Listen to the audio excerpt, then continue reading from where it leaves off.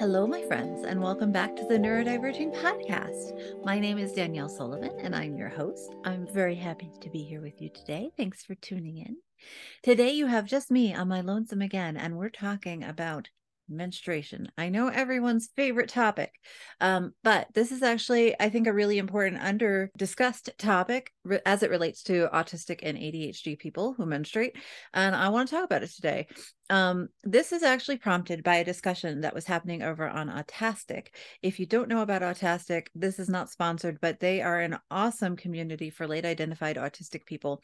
They especially prioritize the space for people of color who are autistic. So if you're looking for a community of late identified autistic people, there's a link down below that you can use to check it out. I will say, although this is not a sponsored message, I do run a class over there called Autistic Emotions Explained. And so if you are interested in that class, I'll put the link down below too, but you can join for free. You don't have to buy the class. So anyway, so there was a discussion happening there. I think that there was an article posted by Diane, who actually leads the community, talking about pre-menstrual dysphoric disorder, PMDD, and its incidence. It's higher than average incidence among ADHD and autistic people. I was actually diagnosed with PMDD before I was diagnosed with autism. And until I was diagnosed with it, I had never heard of it, not even once. And so looking into the article that Diane posted and then reading more research around this, I was like, this is a topic we need to talk about. This is important. So that's what we're going to do today. I'm just going to give you a very basic overview of what PMDD is and how it affected me, and sort of just share my story with you, because I figure I didn't know what it was and also was late identified. Maybe someone listening is dealing with these symptoms and struggling and also doesn't know it's a thing. So maybe I can help someone by talking about it. So that's what we're going to do today. Before we dive in today, of course, I just want to thank my patrons for supporting my ability to come online and talk about menstruation. I really appreciate it. A lot of the topics we cover here at Neurodiverging are just not covered elsewhere in depth. And so your support means everything in getting this information out to people. And I just really appreciate you. If you find this podcast helpful, if you'd like to throw in some support, please go to patreon.com/neurodiverging. We have lots of cool perks that we can offer in return. And of course, you are doing good by supporting our ability to produce more resources for folks here. So we really appreciate it. That's patreon.com/neurodiverging. So now let me talk a little bit about my experience with PMDD. So as I said, PMDD stands for premenstrual dysphoric disorder, and it's a hormonal health condition that causes relatively significant, like it impairs your life, significant depression, anxiety, mood swings, and sometimes some physical symptoms like, cramping, just discomfort in your body. And it usually happens about the week leading up to the beginning of your period. So what happens is the week before your period, you feel like shit. And then after you get your period, you go back to feeling pretty normal, right? So the symptoms are intense. And then the minute you get your period, they sort of drop off. And that's PMDD in a nutshell. Now, lots of folks are uncomfortable before and on their period. That is not PMDD, right? PMDD is more excessive than that. It's not just like you feel kind of gross. It's like you are clinically depressed, clinically anxious, you have significant mood swings, and you're just irritable to the point of not being able to function. Like it's impeding your ability to go about your day-to-day life more than your average sort of. I'm not going to say your period is like, I have terrible periods anyway, regardless of PMDD, but that it's more significant. That some other symptoms involve sort of the depression aspect of not being interested in things you're usually interested in, having difficulty concentrating, having appetite changes where you're a lot hungrier or less hungry than usual, sleep challenges, like either you can't fall asleep or you sleep too much, so your sleep is different and not average for you, being more easily overwhelmed, and also sometimes some physical symptoms like breast tenderness, chest tenderness, joint muscle pain, feeling bloated, sometimes gaining some weight, losing weight. So there's a lot kind of in there, right? PMDD is more severe than PMS. So it's not the same as PMS. PMDD is 3 to 9% of menstruating people, right? So it's not uncommon. PMDD usually interferes with your functioning. You need treatment for it to resolve it. You often need medication for it to resolve. And people with PMDD are more significant risks for suicidality or suicide attempts because of that depression anxiety aspect. And if you think of 9% of people who menstruate, that's like a lot of people, right? And some portion of those people are going to be autistic and otherwise neurodivergent, and are already going to be dealing with unstable and easily influenced mood and irritability and anxiety and appetite changes and sleep difficulties and feelings of overwhelm, right? And fatigue and difficulty concentrating. So that's why I wanted to talk about this today. So now that I've given you some like basic information, and I'm going to put some articles down below that I'd encourage you to read if you want more information about PMDD. And please obviously go talk to a doctor or other medical professional if this sounds like something that you might be experiencing, because I am not one of those. But I do want to share my personal experience with that, because I think that personal experiences often enable us to like envision the reality of what people are going through, right? So I was diagnosed autistic when I was around 32. I never remember I gotta like just memorize the age I was when I was diagnosed, because I can never remember it, but I think I was around 32. It was after my first child was born. Okay. So prior to that, I have always had trouble with my periods. And I come from a family where it was sort of just assumed that you would have trouble with your periods. My mother was always a heavy bleeder, her mother, but it was like accepted that you were going to have very heavy bleeding and you were going to have very significant mood swings, irrationality, anxiety, and depression around your period. And in my mother's defense, there was not like women's issues, quote unquote, aren't as well researched, right? And certainly women are irrational people. And so of course you wouldn't research why we become more irrational potentially during our menses, right? Obviously that's old, outdated, stereotypical information, but a lot of the medical and scientific community operates, unfortunately, on old, outdated, stereotypical information. So in my mother's defense, we did not have evidence to the contrary. And you only know what you know, right? So in my family, it was understood that we would maybe get heavy, uncomfortable periods with a lot of physical symptoms attached, significant fatigue attached, and a lot of irritability and maybe depression, anxiety. And that was just part and parcel of having a period when I was growing up and as a teenager. And even into college, there were times when I was in college that the fatigue was so intense, I would get nausea around my period. I would sleep all day. I would not eat regularly because getting up to eat would make me more nauseous. You're using a lot of energy, first of all, to have a period, right? Like your body is literally used all this energy to create the uterine lining, and then it's using all this energy to drop it, right? That's like that's a caloric need. You need more calories at certain parts of your cycle to make up for that. So not eating during it is like a significant loss and contributes to fatigue. So I was like not able to eat. I certainly couldn't function. I was nauseous. I would have to skip class the day or two of my period. I went through so many tampons and pads and other things because I was a heavy bleeder. Now I had been tested for like iron deficiency. My iron was fine. I'd been tested for anemia. I had my thyroid looked at, right? So like we were aware that I was having symptoms that were impacting my life, but everyone kind of put it down to just worse than average periods, right? PMS. But until much later, I didn't realize there was something like more than PMS that you could be diagnosed with. So anyway, I got through college, but every time I got my period, it significantly impacted my ability to function on a day-to-day level. I will say another thing that's normal in my family is that we got our periods for like 10 days, but every like 8 weeks. So that's how my mother is. I don't know about my sisters, but that's how I was prior to having kids. Cycles can change after you have babies. So I'll talk about that in a minute. For 10-ish days, every couple of months, I would have this significant burden on my life. But then I would have several months of kind of not having to deal with it, right? I had this like really long extended cycle. And because it was extended and it was past sort of the like medically recommended 30-day cycle, you know, I went to the doctor, I had some testing done, et cetera, to try to see if there was something else going on, because sometimes an extended cycle can be significant and be related to other sort of like reproductive system issues. Luckily, I didn't have any cysts. I didn't have any other reproductive system issues. I just had an extremely long period that was extremely draining, right? But nothing medicine could find that was wrong, right?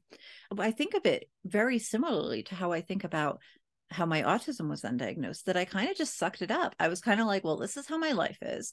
I'm just going to have to push through. Like, other people don't get ways out just because they have hard periods, right? And also, I was sort of under the impression that this was relatively normal. Like, there's obviously a range in how people experience menses, but I was like, well, some people have these every 30-day periods, and some people I know don't get cramps or don't have significant bloating or aren't significantly fatigued. But certainly there are other people like me who have long periods or heavy periods or have fatigue associated with it. And so, like, I've got the bad end of the stick, but it's like still within this range of average. I was under the assumption. So I didn't really understand that maybe it's normal, but not healthy, right? And I'll just mention that when I was in my 20s, and became more sexually active, I did also say, well, let me try going on birth control to see if that reduces the level of bleeding or the length of my bleeds, if that reduces my symptoms of like fatigue and overwhelm and the not eating and the nausea and all that. And I tried quite a couple of birth control pills. One of them made me actively suicidal. That was not good. One of them made me significantly depressed, not suicidal, but not able to like function normally. One of them was fine for years. And then I started having panic attacks. And when we dropped the birth control, they stopped. I mean, a lot of autistic people anecdotally report that we don't respond to medication the same way non-autistic people do. I think that's definitely true for me and has been proven over and over again in a lot of cases. But with birth control, I was really hyper vigilant around the idea of birth control for a very long time, just because I had so much difficulty with it. Finally, when I was in my late 20s, I got an IUD. It was the Mirena one, right? Which is a low hormone, I think progesterone IUD. And that reduced my bleeds. I had them less often. They were much shorter. And it also honestly made me feel better. I had less cramping. I was less tired. Yeah, I wasn't as fatigued. So my day-to-day functionality was better. I was eating, I was drinking, I was sleeping normally. Everything just improved. And I was under the impression that that was all just due to the fact that I wasn't having a period as often anymore. With the IUDs, sometimes periods go away altogether. Mine never did, but I was gone from going 10 days of heavy bleeding every 3 months to like 1 or 2 days of very, very light spotting every month, which is a significant difference, right? And so I thought, oh, I'm having a positive emotional reaction to the ease of this menstrual cycle compared to all my other ones. And that's why I feel better. It doesn't really have anything to do with like, the period itself. It's how I feel about my period, right? That's how I interpreted it at the time. So I had the IUD and I had it for like a year or two. And then we asked for it to be removed so that we could try to have a baby. I got pregnant really quickly. My experience of pregnancy was not awesome, but we'll leave that for another video sometime. And I had my baby, and I didn't want to go on birth control right away again because I was concerned about the possibility that birth control could interfere with lactation, and I wanted to nurse. So I was finally off birth control for the first time in many years after being on the pills and then being on the IUD. And I had also obviously just had a baby, which is a huge hormonal shift and also lifestyle shift and all these things happening. And I had significant difficulty adjusting to the life of being a parent. I had difficulty nursing initially, though I eventually continued to nurse until that child was 4 years old, and I had another child, and I nursed for another 2 or 3 years after that. So although it was successful, I had a lot of difficulty adjusting to it. I had difficulty adjusting to the sleep schedule, the demands of parenting, the kind of communication burden, and just the shifting in the relationship that happened when we became parents.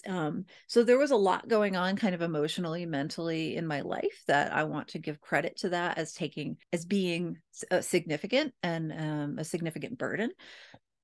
But I also around the time my son was 6 months old, which I think is really when the fatigue started to hit, because the first couple of months you have a lot of help and you're like wiped, but also people are still bringing you food or checking in with you or whatever. For us, around 6 months old, the support really fell away, but we were still, not sleeping through the night. We didn't sleep through the night for many years. You're still not back to normal eating habits. You're still sort of restructuring your life to fit a baby in. At least I was, as an undiagnosed autistic person who was used to routines and organized, like this is how you do the thing, black and white thinking. Having to adjust to having a baby was like very challenging. Anyway, about 6 months after I had the baby, my menses returned. There is usually a delay after you have a child, especially if you chest feed. And so my menses returned. It was like having an IUD. It was really light. It happened every 30 days. It was the easiest periods I have ever had in my entire life, were when my child was 6 months old, until about when my child was 13 months old, I got pregnant again with my second. That pregnancy was also really challenging. We had the baby, same thing. I nursed her. And then about 6 months after birth, my menses came back again. This time it was back to how it was when I was a teenager. So heavy, very spaced out, exhausting. I was so tired, so overwhelmed, so fatigued. Like I couldn't execute at all. I didn't have any functionality. I couldn't make decisions. I was not focused. I didn't communicate well. I couldn't think from A to B. Some of this extreme exhaustion from being a parent of 2 children under the age of 3, nursing all through the night, children not sleeping through the night. Some of it undiagnosed autism and all of the issues that come along with that, in terms of me not knowing how to support myself, and my partner not knowing how to support me, and my family not knowing how to support me. Right. So burnout, autistic burnout, and meltdowns and overwhelm. On top of that, though, I felt like even more fatigued and even more overwhelmed the week before my period came. My periods had spaced themselves back out again to be between 6 and 8 weeks apart. So I never knew exactly when they were coming. They weren't like routine. Like some people I know can to the dot say, on the 7th of next month is when my period is going to start. I have never had that kind of cycle. I'm very envious of people who like can plan ahead around their periods. But I did notice eventually, and I will say I was slow to pick up on the pattern because I was so overwhelmed by everything else that had to do with being a parent to very young children and all the mental health concerns that come up with being autistic and stuff. At the time, I was misdiagnosed with kind of the baby blues, right? And I was also diagnosed with a generalized anxiety disorder. And I was very anxious, but I will say now that I was anxious because my autistic needs were not being met, and because I had not been diagnosed with PMDD yet. Now that I have treatment for PMDD and I have a support system in place for being autistic, I do not struggle with anxiety. I do not consider myself to have generalized anxiety disorder anymore. But that was the diagnosis I had at the time. Anyway, it got really bad. I was constantly overwhelmed, but I noticed that the week before my period, I was having what I can only term as rage spikes. I'm a person who feels emotion, and I do get angry at things, but I have never, ever in my life been someone who externalized that anger into violence, except when my second child was around 8 months old. So 2 months after my menses came back, after the second birth, I started having these like rage attacks. Like I couldn't control my temper. I actively felt like I could not control my body and my words and my feelings. This is the first time in my life I ever felt like that. And it was extremely alienating and scary, like frightening, actively frightening. I was worried that I was going to hurt myself or my kids just through making bad decisions, like being irrational, not being able to think through problems, because I would just have this spike of huge, like Hulk rage. That feeling of that sort of violent anger made me feel more anxious. It stressed me out. I was already not sleeping well due to babies, but also with my periods, I had poor sleep the couple of nights before my period came. And the lack of sleep on top of the other lack of sleep made that irrational feeling and that kind of cognitive delay even worse. I could not think. I've always been someone who I can be really upset and not cry. I'm not really a crier on a day-to-day level. Right before my period, I will cry about anything. And it doesn't matter how I feel, right? I can feel happy and cry. I can feel sad and cry. I can feel angry and cry. I can like have very little active feeling and still cry. I just cry when I'm hormonal, when I'm about to have my period. It's like, I don't know why. I don't know the science behind it. That is my experience though. I started having these crying jags that would last for hours where I was just crying and crying and crying and couldn't stop myself.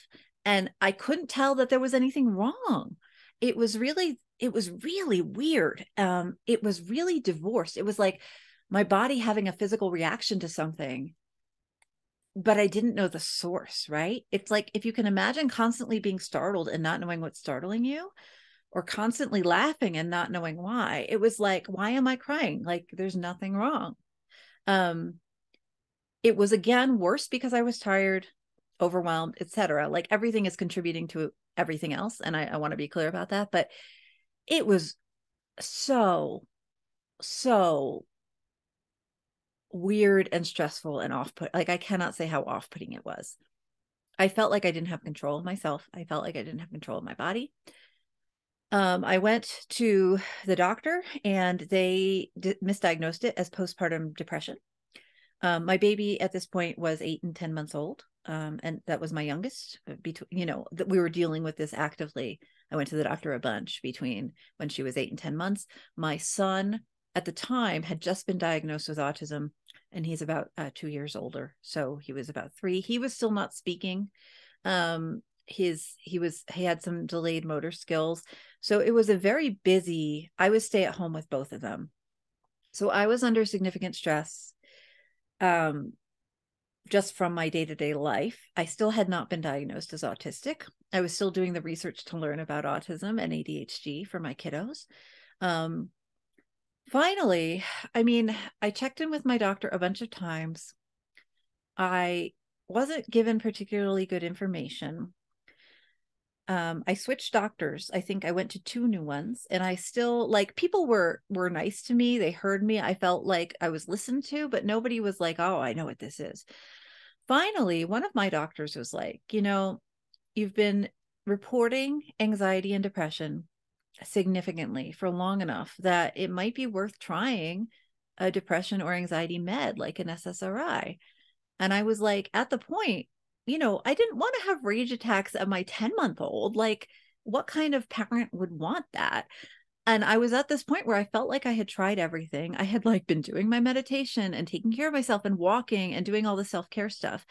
And it wasn't, I'm not going to say it did nothing, but it wasn't fixing the rage issues. And I knew it was period related because it was right before my period. And then, like I said, earlier when I was describing PMDD, I would get my period and it would be fine, right? It wasn't like everything miraculously fixed. I was still tired. I was still a parent of 2 neurodivergent kids who was at home by myself most of the day with them.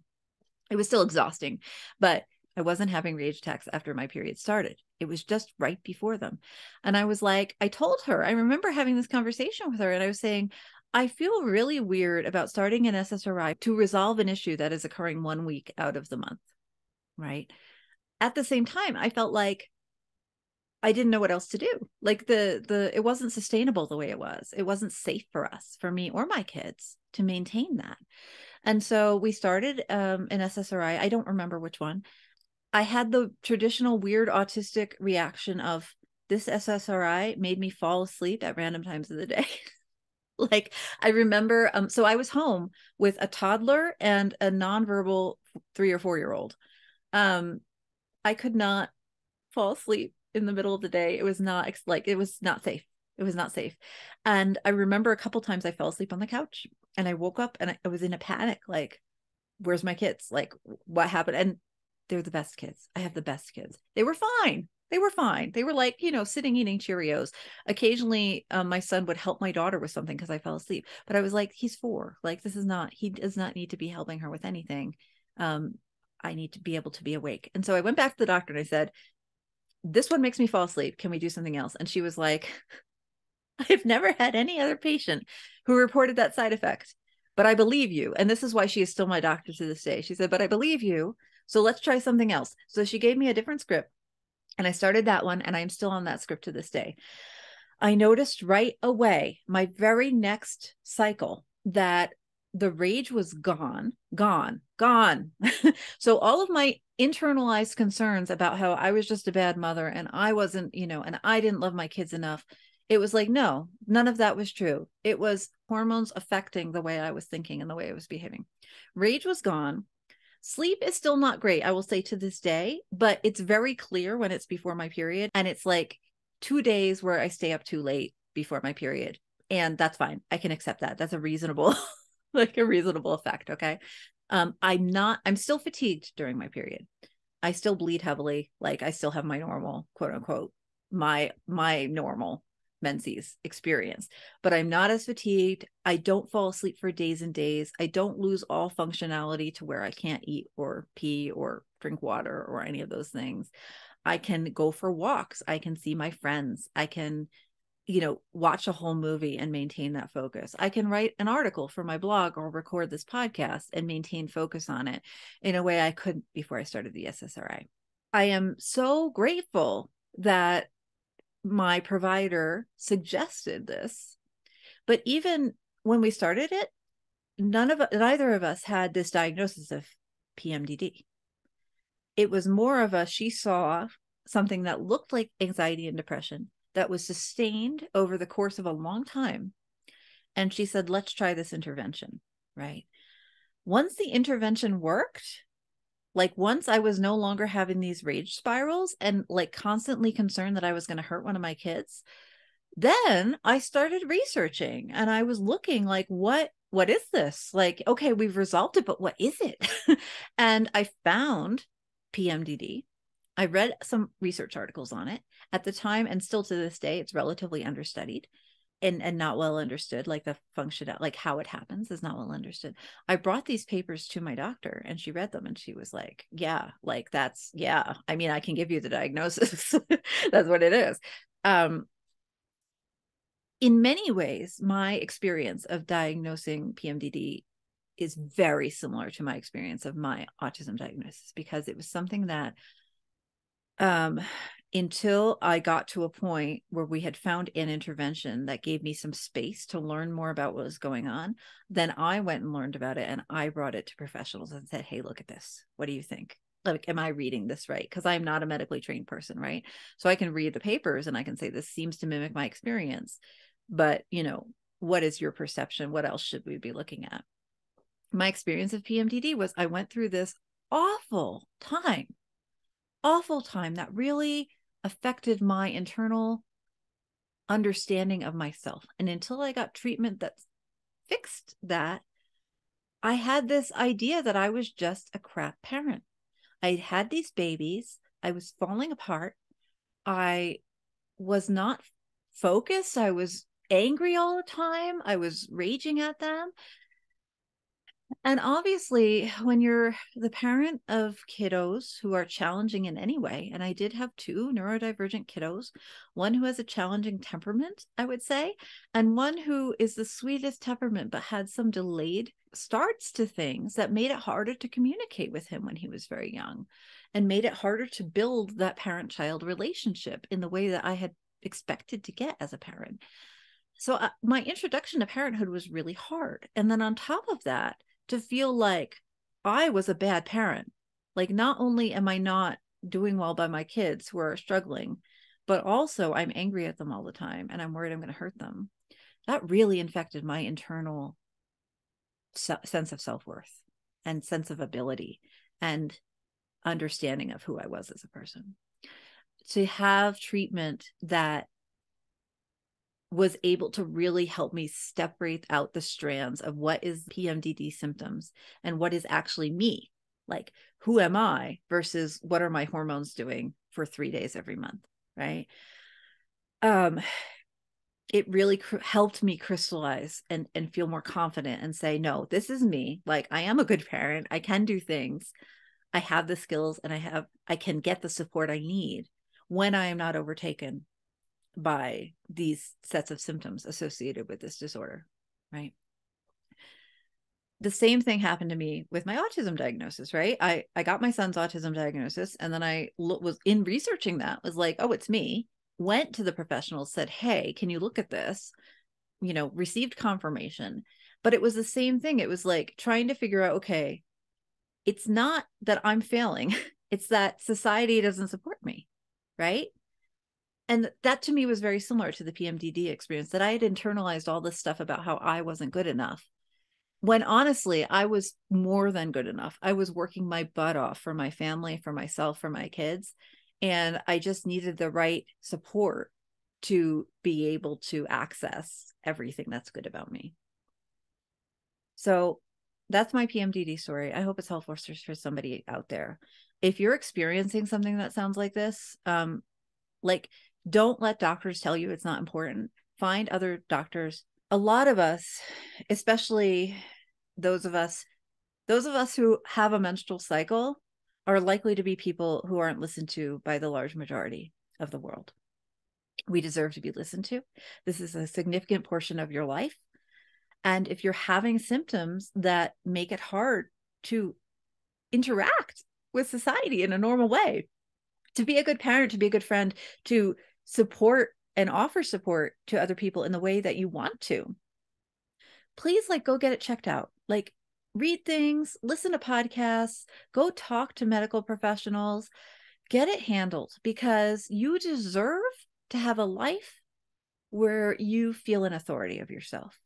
You feel on control of your emotions. You're not crying for hours for no reason, for literally no reason, right?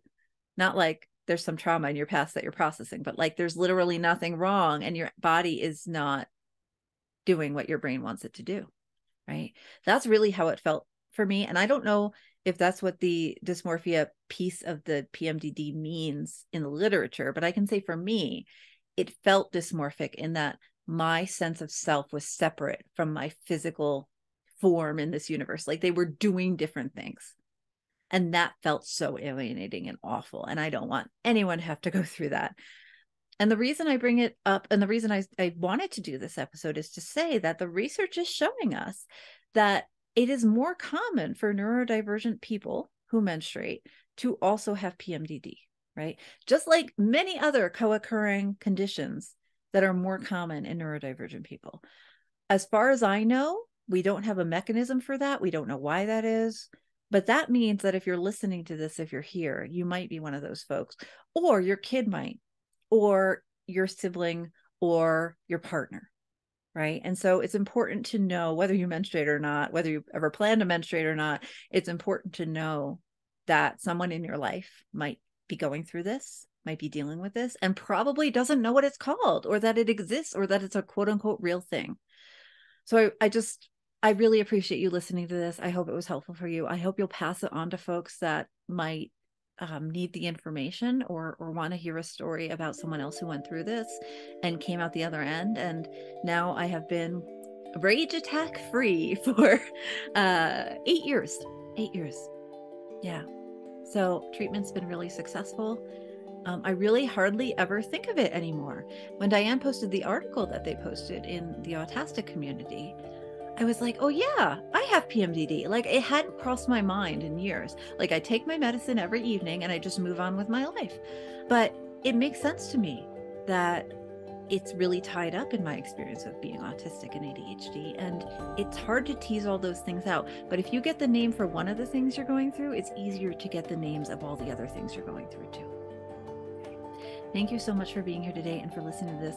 If you liked this podcast, please consider leaving us a rating or throwing a couple of bucks in the pot at neurodiverging.com/donate.